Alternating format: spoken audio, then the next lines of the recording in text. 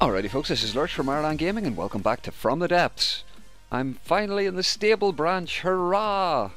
And after the huge success of the last video, can you believe Nick put it in the main menu? I still can't believe it. It's absolutely incredible. I've been answering comments solidly for the last day. It's been pretty amazing. But I'm here to bring you something that I've been holding pretty close to my chest. This change happened during the dev test branch, but I didn't mention it because I wanted to save it until everyone had access to it. And now we have an interesting little quirk with the No-Loader system that I showed off in a previous video. So remember in the last video I said that you couldn't use any more than one input feeder. Well, that has changed. Now ammo feeders will queue up if they're unable to input their ammo. So if you have a cannon with two inputs on it, it can fire one shell and then the other one will tick straight away afterwards. And that actually makes these systems pretty practical. I'm not going to say that it's overpowered in any way, because you can easily get a better shell with like a belt feeder, and that will actually give you a better input. And it'll take up, a couple more blocks, but this lets you build some seriously compact cannons. Now, I've got a couple of different examples this time. Rather than just going with straight cannons, I'm going to use some of the sort of interesting things that I've come up with in the past to demonstrate it. Now, this one is one of my cannon carousels, but it's a little bit different. Before we get it spinning, let's just yoink off the insides here and we can see what this thing's actually made of. These are four of the same, and wait, you can see there is a local weapon controller in the middle with a wireless on top, because with these spin block turrets you have to have the local weapon controller on the actual turret itself, or on the spin block, otherwise it doesn't work. You can't connect it to the bottom like you can with a regular turret. So this has to be within 2 blocks of all your firing pins. So there's one there and there's also another weapon controller down there, and that gives you like a fairly sort of solid 4-block slice that you can repeat. I've taken the damper off the top. I've managed to squeeze quite a few dampers on these. What is the recoil? Let's find out. 9,400. It's not absolutely enormous. These are pretty high caliber cannons. Well, 120mm single barrels, but let's get it spinning and I'll just quickly demonstrate it. Let me add it. Test. Whee! Okay, let's get off this. Out of build mode. It'll not be too bad without that. Right, this is AI1, so let's bring up a Kalmar. This per Kalmar is going to get an awful doing, and I think I've got the weapons selected. There we go.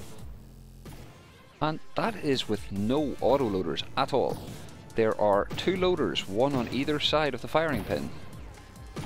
Dizzy. Let's get this one off, because I think I deleted them by accident, did I? No, I've only got one.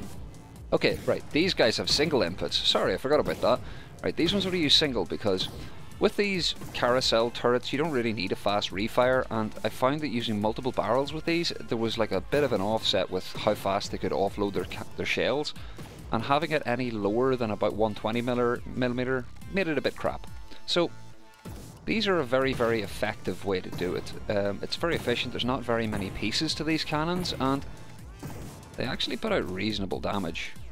See large chunks flying off that Kalmar there. And it's just this cannon firing on its own. So yeah, that's a pretty fun little way to use these no-autoloader cannons and keeping the things compact. My previous cannon carousels were all much bigger and they were deeper into the hull and all that. But with this one, it's only, what, 6 blocks tall from the very bottom. Nice and easily armoured base here as well. So yeah, that's an interesting one. So let's get rid of you. You can stop. That'll be fine. You can spin along. We'll move on to the next example. This one I'm particularly happy with. Yeah, it's I think a little bit overpowered actually. Now this is a 292mm. 292, closer to 293mm cannon. It has 4 gauge increases and 3 coolers and 2 ammo inputs. Now, I have tuned this so that it works.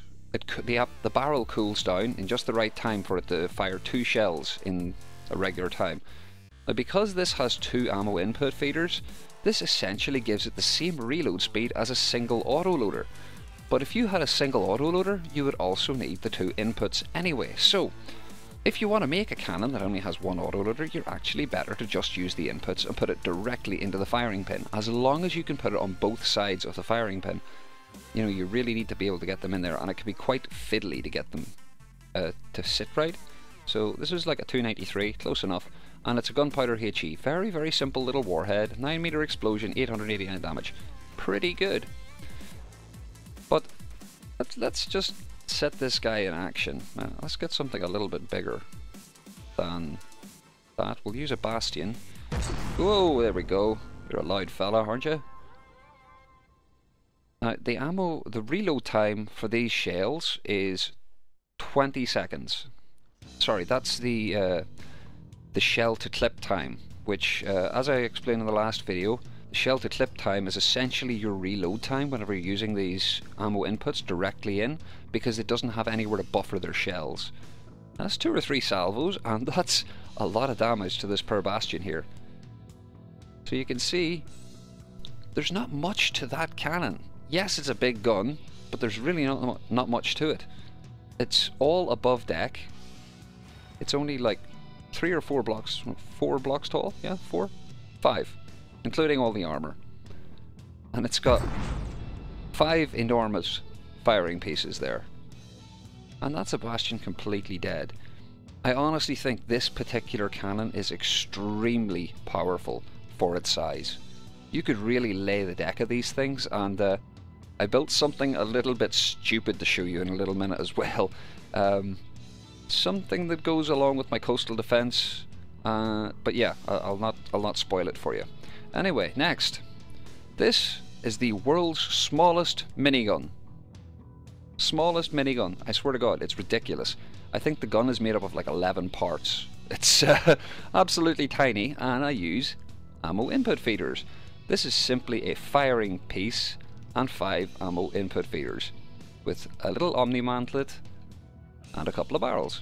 That's it. Nothing more, nothing less. And it's actually pretty good. I was initially trying it with the just a 1 block like sabot shell, and it's completely rubbish. It's 24mm, guys. It's absolutely rubbish. Let's see. Oh no, sorry, 21mm. Pretty crap.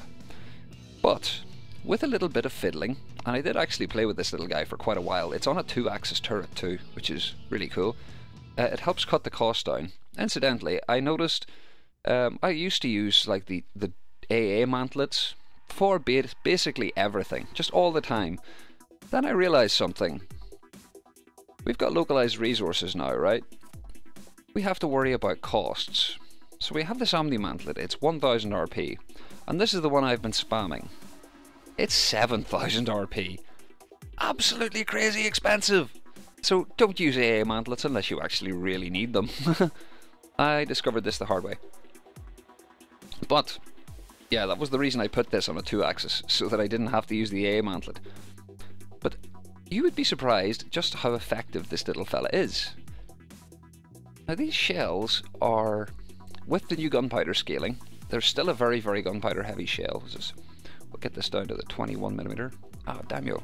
2, 1. 147 damage, 28 AP, 628 muzzle velocity, which means that it can hit pretty much all AA targets. And I also plonked a tracer round in there. It's 641, very, very close to the 628. It gives me a nice big accuracy boost. So let's get this little fella shooting. So now it is weak as pish. Really, it's a tiny little gun, but you might be surprised what the fire rate's like, even considering it's based on the shell to clip time. Come on, fella. Oh yeah, turn you on first. There we go.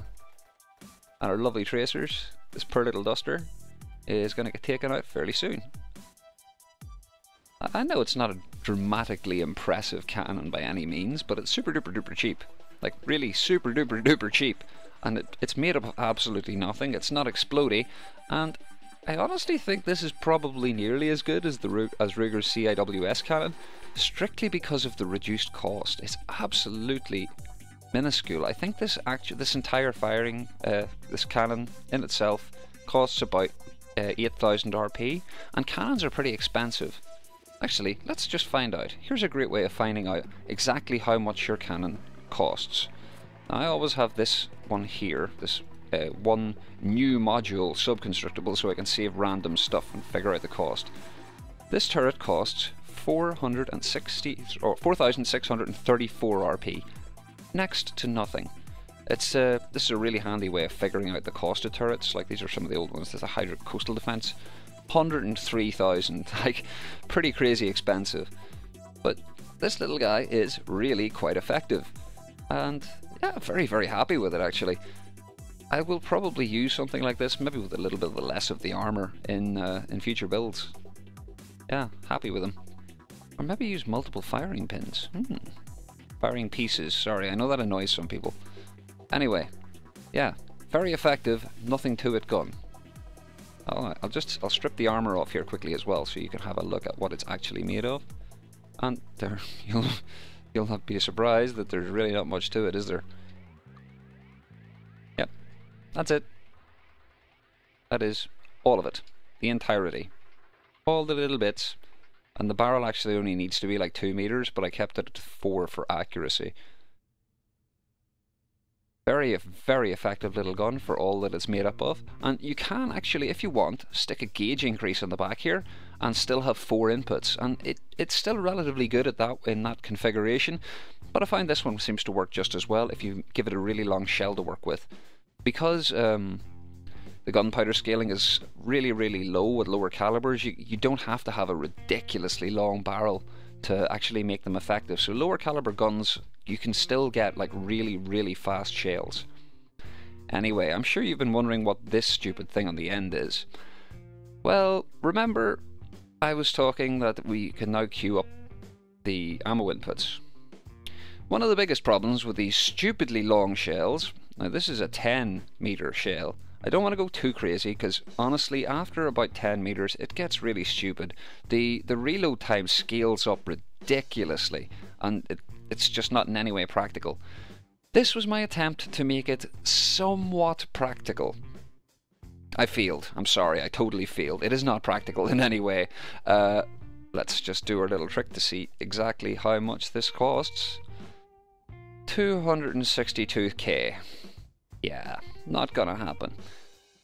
But each one of these has 4 inputs. That's right, 4 inputs. You see where I'm going with this? It has quite a significant cooldown time still. It's about 20 seconds, but it's got a 140-second shell to clip time. So it takes 2.5 minutes for it to actually reload from the shell for each one, giving us 4 shells in that time. 4 shells times 6. So yeah, I'm sure you want to see this guy fire. Let's get something bigger.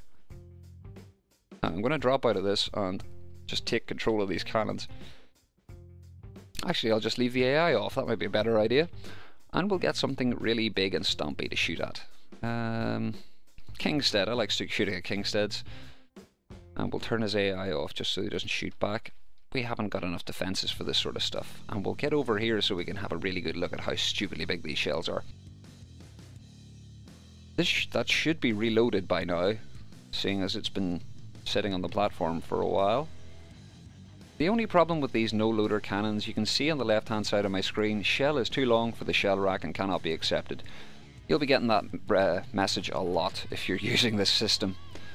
I think the Kingstead needs a couple of tweaks since the little change to the ammo or armor air pumps. Poor guy seems to be spinning wildly around its center axis. Belly up, looks like he wants tickled. Oh, so cute. Well, let's tickle him. On you go, boys. Boom!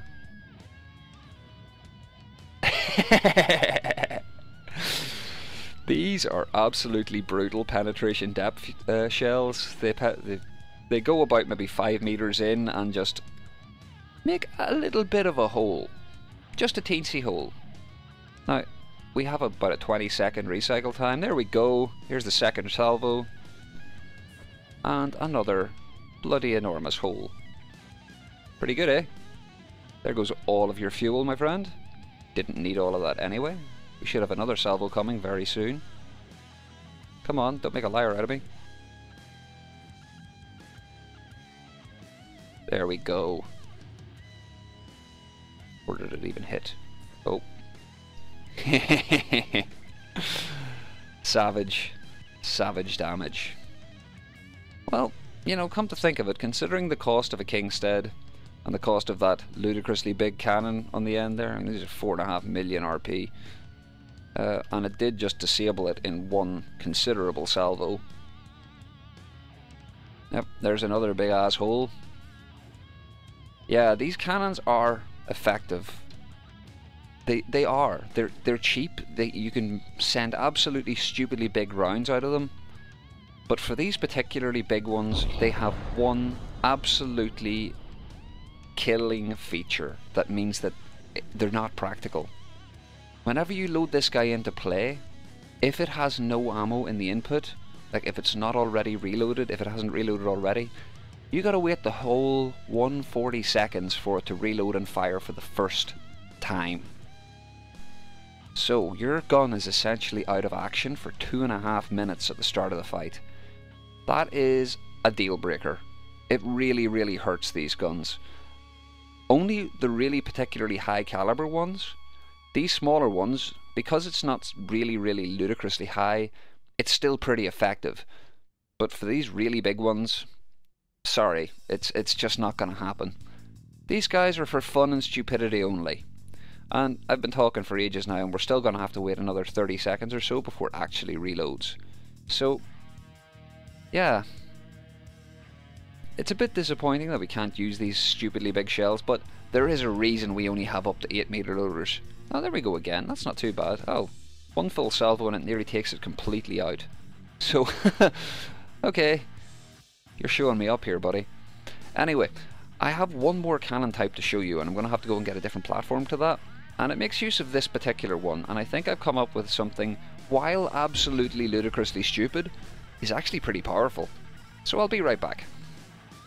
So, the 5-barrel 293mm, the one that I thought was pretty powerful, I went and did something really stupid with it.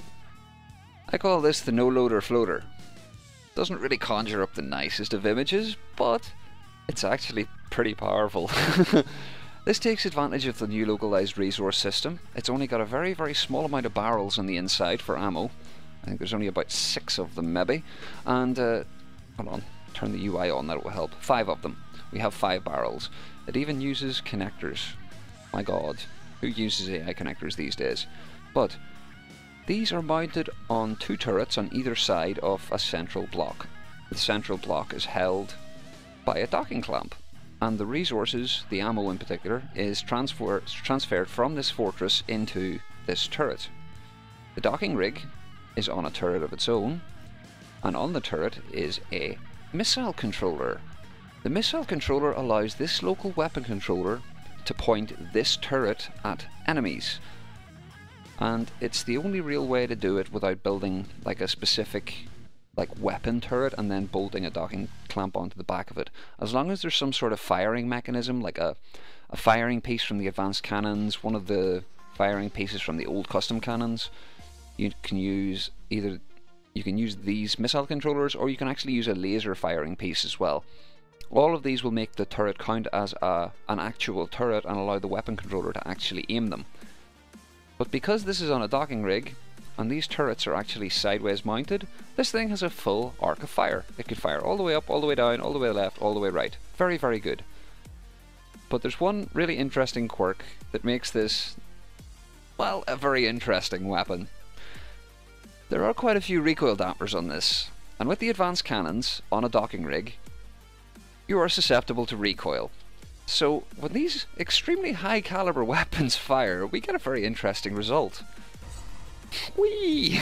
Now they have about an 8-second refire, maybe 9, and that gives it time to just sort of get roughly back into position before it shoots again.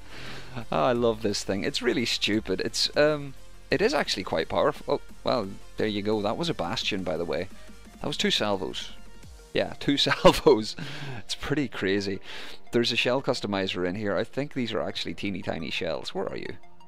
The shell customizer. Hello. Yep, gunpowder HE. But there's 10 of them. 10 500mm or 300mm gunpowder HEs. Not too shabby. But I think I'll leave you with that thing. Yeah, I've really kind of broken the game with this one. I love it. It's so ridiculous. But yeah, you can have some fun with those. I really hope you enjoyed the episode. Any likes, subs or comments are really, really awesome. I love hearing from you guys, and I read every single comment. As always, take it handy and have a bloody good day.